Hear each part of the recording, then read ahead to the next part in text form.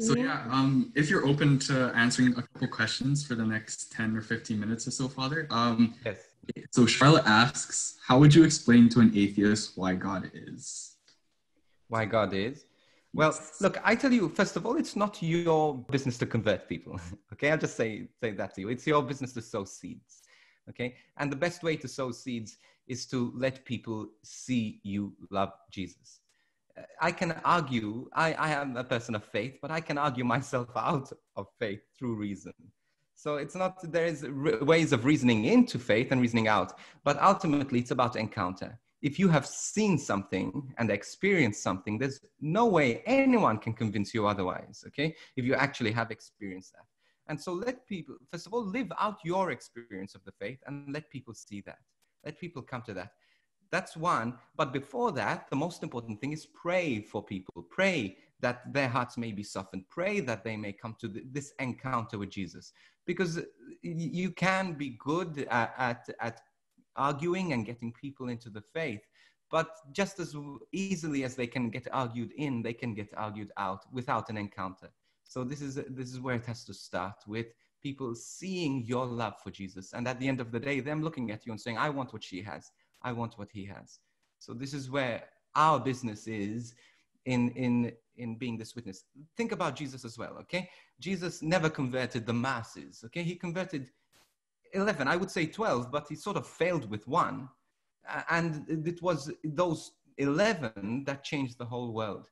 So don't be despaired if all your friends don't believe in Jesus. Don't be despaired if all your youth group don't believe in Jesus. At the end of the day, it's one soul at a time that are influenced through community, through people seeing the love that you have for Jesus and them desiring what you have.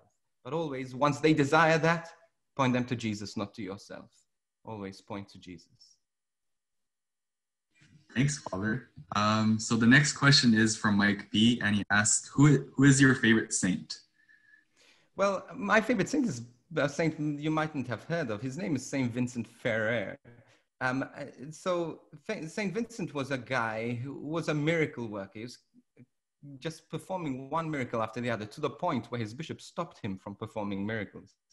You know, he was raising people from the dead. He was stopping people from falling off buildings. He was just one miracle after the other. And I just love his mountain moving faith, but I love also that he obeyed the bishop even when the bishop told him to stop God's work, in that sense, the supernatural God's work. Eventually he did come back to that, but sometimes we don't understand the ways of God, and sometimes God asks us in obedience as well to do things that we don't see as the will of God. But at the end of the day, I see in him just a trust in the Lord and a love for the Lord, not even for evangelization, but for his love for Jesus. Thank you. Bosco asks, what's Malta like? Well, Malta's a beautiful place. You just Google Malta beaches. It's amazing. I mean, it's just the most underrated place ever. It's just, it's a place, it's actually mentioned in the Bible, Acts 28. There's a whole chapter in the Bible about Malta. Canada has no mention. United States has no mention. Australia has no mention. But Malta has a whole chapter.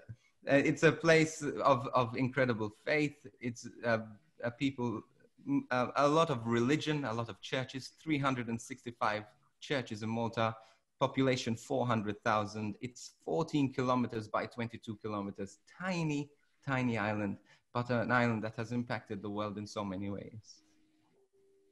Thank you, Father. So the next question is from Anna, and she asks, when was your first encounter with Jesus?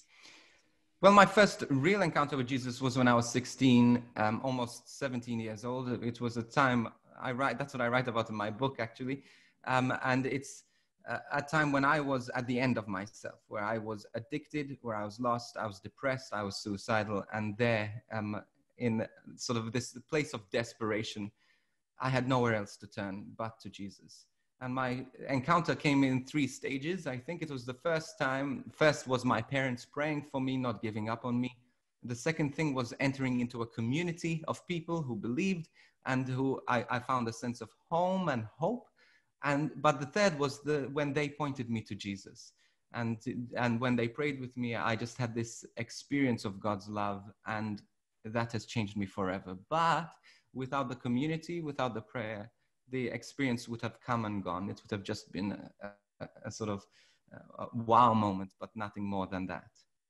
Thank you, Father. So the next question is from Father Paul. And he asks, how has COVID affected your ministry, both the good and the bad?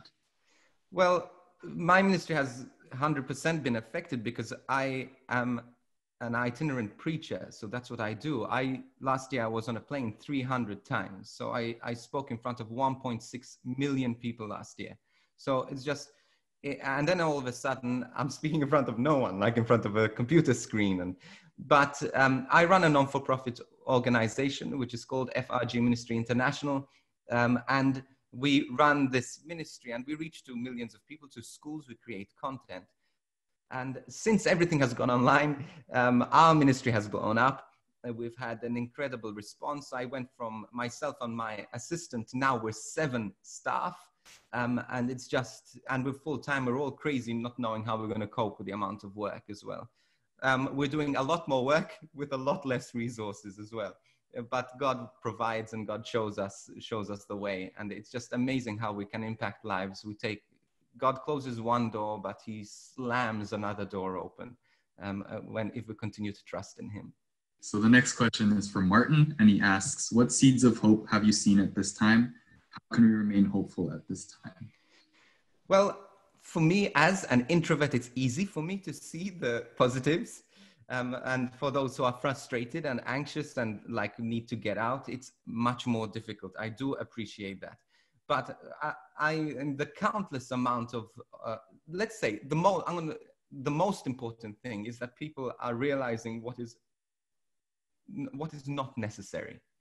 What is not necessary. And I think this has been such a beautiful fruit in my own life, just seeing that the pressure to go to schools, the pressure to sing in front of people, the pressure to perform has fizzled out, like at the end of the day. What does it matter? God doesn't need me. He wants me, but he doesn't need me. And this is one of the things I've seen all over YouTube, all over Facebook, all over social media, is that people at the end of the day are looking to other people, not things, and not less on things that are superficial. So that's one of the several fruit that we're seeing.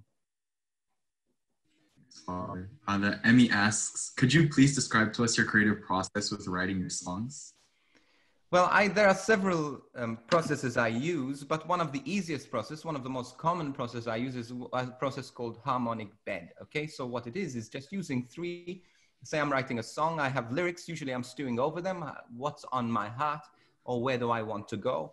And so I take a harmonic bed, let's say 3 chords, a G, C, D, and an E minor, and I keep playing through those, and I start singing oohs and ahs to that. And then eventually a melody comes up, and I start with a basic melody, and then I start writing my lyrics. I start trying to express my lyrics. I sometimes just write lyrics, sometimes I use it through word association. I write the topic, and then I point out words that are associated with that word, and then again another circle words that are associated with those words, and then create nonsensical sentences. And then eventually I can start writing my lyrics with these sentences that don't really make sense, but eventually are crafted together. That's one of the ways. There's the story, imagining a story and writing about that. There are hundreds of ways we can use it, but I'm doing a lot as well of co-writing at the moment, which I find very refreshing because it's getting me out of my comfort zone of writing. Thanks, Father. Several others have asked, so I'm just going to do like a culmination. What is your favorite exercise, or like what do you like to do during workouts, essentially? Well, I tell you what, I am so missing the gym. I'm emailing my gym every day. They're sick of me. It's opening on Monday, and they're coming out with like a waiting list. I'm going to be there like the first. It's like when you are trying to book in a concert, I'm going to be there waiting the minute it opens. I'm going to book 6 o'clock, 8 o'clock, 10 o'clock. But my favorite exercise, I suppose, is weightlifting. I love weightlifting, and I've really missed that here. I have done calisthenics over here, but it's just not the same for me. even though I've maintained my weight, I've lost my muscle mass, and I'm really disappointed, but I'm gonna get it again. So yeah, I'm excited to get back. But I'd say weightlifting, I, I, I don't have a particular favorite bench press or leg press or whatever. I love challenging myself with weights. Grace asks, what advice can you give to us if you're drifting out of the faith? Well, I would say two things, several things, but two things is one, immerse yourself in community, even if the community is hypocritical, even if the community is boring, even if the community seems irrelevant, because I'm telling you, the first thing the devil is going to do is to take you away from the community. He's going to take you like a piece of coal in a fire. He'll take it out of the fire, and the coal will think they're still on fire, but eventually they're turned to dust before they could even know it. And not only that, without community, there isn't the flame that is useful, the flame that's useful to cook the tofu if you're vegetarian or vegan, or steak if you're not, And so you need to stay in the community. That's one, so prayer and community. But the second thing is prayer as well. Even if you don't know what to pray, even if you don't know what to say, sometimes my prayer is nothing but just being generous with God. God, I'm going to give you these next 10 minutes. I don't want to talk to you. I don't want you to talk to me. I'm just going to stay here for 10 minutes. And sometimes that's what prayer is. It's just being generous with God. And sometimes you have to be generous for weeks, other times for years. Other times you don't, the generosity doesn't feel like being generous because you feel like you're being blessed more than you're giving. But for some, it does take a lot of generosity. So to keep your faith, I'd say you need to be generous with community, and you need to be generous in prayer. Mike P asks, if I wrote a song, could I get your feedback sometime? Yeah, absolutely. Look, yes, send it through social media. I think that's the best way. That's Instagram or Facebook. That's the place I can answer most. I will, every song that is sent to me, which I get quite a few, I listen to and I give, but I'm pretty brutal. So depends how, tell me what level from 1 to 10 honesty you want from me. Mm-hmm. So Bosco asks, have you ever dealt with stage fright? And if so, how do you deal with it? I deal with stage fright all the time. I celebrate Mass every day, and every time I feel like I'm going to feel sick. There are times I'm terrified, absolutely terrified. And my band know, for example, to leave me alone before a performance because I pace like mad and I just feel like I'm going to feel sick. But I do it anyway. I tell you, one of the things I often say is that is do it scared. And because that's the way I live every single day. I'm afraid, but I'm not going to let fear have the final say. I'm going to go forward and afraid. I'm going to do it afraid. I'm going to do it scared. Once I get onto the stage, then I start communicating. I start engaging with my content, and I start engaging with people, and it becomes easier. But to get onto that stage is really difficult. I, by the grace of God, have the ability to play a guitar. So that's a barrier for me. So I know that when all else fails, I can just pick up the guitar and sing a song when it comes to speaking. But also creating a barrier, for example, having a lectern, having something that a desk or something you can stand behind if you're feeling extraordinarily nervous. The question that everyone else wants to know about the gym, how much can you bench? It's in kilos, isn't it? Yeah. So I do, well, I wouldn't say now, probably now it would be less, but my recent personal best on free weight was 2 reps on 150 kilos. But I wouldn't dare do that now. It would crush me. So give me a couple of months to get back into it again. And then, yeah. Charlene asks, outside of the gym, what else are you looking forward to? Or when COVID is over, what are you looking forward to once this is all over? Well, yes, I'm looking forward to the community. I'm looking forward to celebrating Mass with the community, but I think that will be quite a real long while.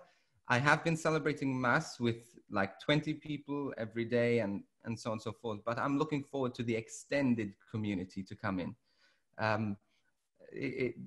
For that to come back. But also, I think I'm looking forward to getting back into schools, to speaking at schools again. Yeah, so that's a something I'm pretty excited about, and to getting to Vancouver again. So And then yeah, so our ending. So we're coming to the conclusion, just questions. So how can we pray for you, Father? So our question for you, and then so that you can go back it up. How can we pray for you? Well, I just pray that I love Jesus more.